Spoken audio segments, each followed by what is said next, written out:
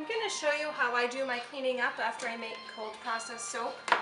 Now you don't have to do it this way, there's lots of different ways to do it.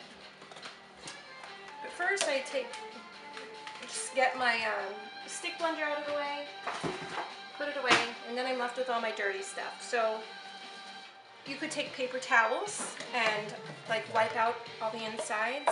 Let me turn off this music.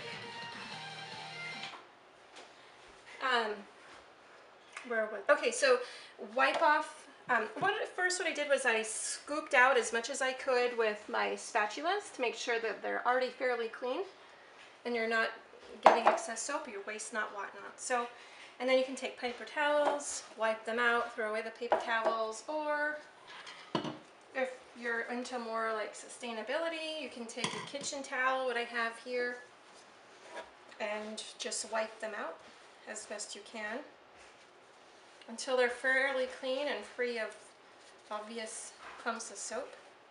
Now this is just moments after making a batch. Some people prefer to wait a couple days and let it turn into soap and then wash it, but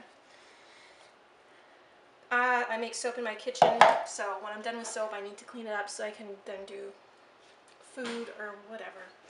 So I don't like to have dirty dishes sitting in the sink. Well, my husband would tell you differently, but I don't like to have soap dishes sitting in the sink.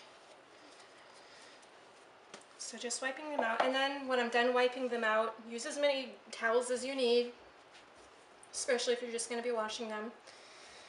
And I will wait a few days before I wash it, and like this has lavender essential oil in it, so it's going to make all my dirty clothes stinky in the hamper. I mean, it's going to make all my stinky clothes smell nice in the hamper. They'll all smell like lavender when they go in the wash, but the smell doesn't survive the washing cycle. So once I'm done wiping all these out, I'm just going to put a little bit of dish soap in the bigger container that I wash things in. So I wash it right in the soap container.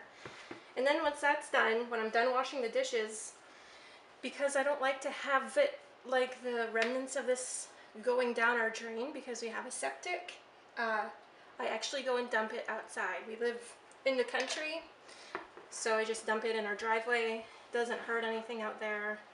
There's no wild, I'm not dumping it on grass, I'm dumping it on gravel.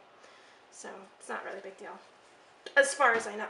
If I'm wrong, please correct me. But I just don't want that going down our drain. So that's what I do. And I'll finish wiping out my dishes and we'll come back later. This will probably be the most boring video in all the world, but I wiped down all my soap stuff with a dish towel, and then I used my soap bucket. I put a little bit of soap in there, filled it with water, a third of the way, and now I'll just wash all my soap dishes.